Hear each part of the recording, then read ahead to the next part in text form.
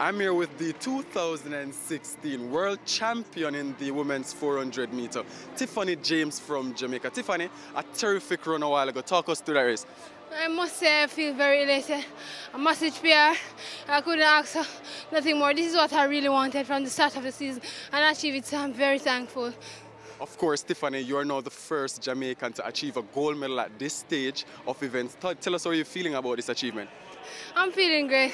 It's a good feeling representing your country and representing so I'm feeling happy. Of course, going from the championships here in Bydgoszcz, Tiffany, what can we expect from you?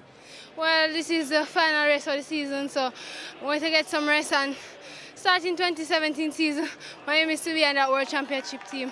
Any last words to your fans and supporters? I would like to say a massive shout out to my family, my friends, everybody who support Tiffany James, and a special shout out to Ricardo because he's the one who stand by me when no one else was there.